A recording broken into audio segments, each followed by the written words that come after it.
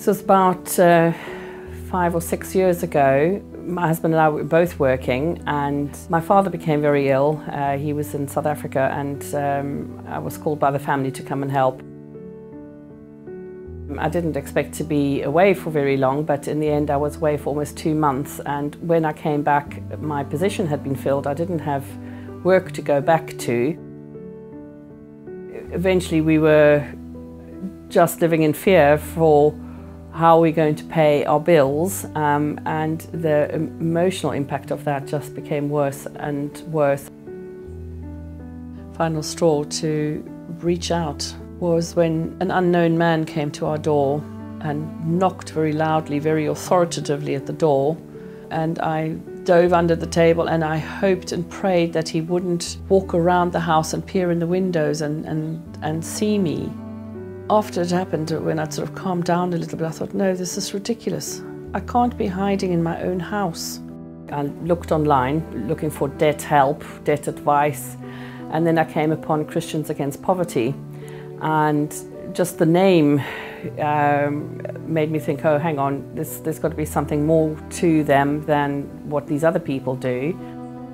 And there was a really very compassionate woman who answered the phone.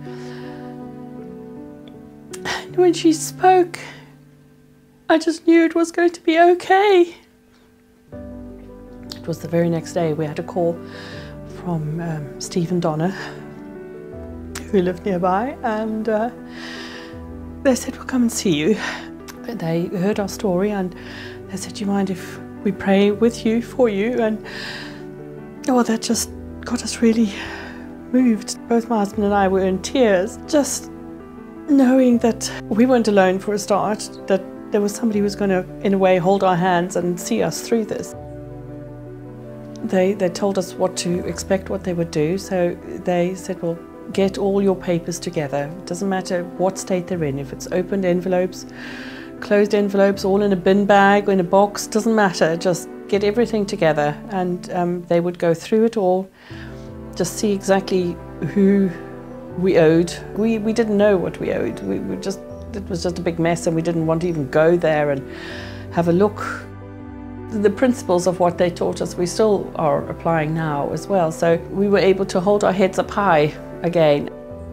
It doesn't matter what faith you are, what background, what upbringing, what community you're from. If you are facing debt that you are unable to manage, that you don't know what to do, that you're helpless in the face of, just reach out to CAP. You can find their details online. The people there are just so amazing. They would happily and gladly speak with you and advise you as to what to do and help you through that process.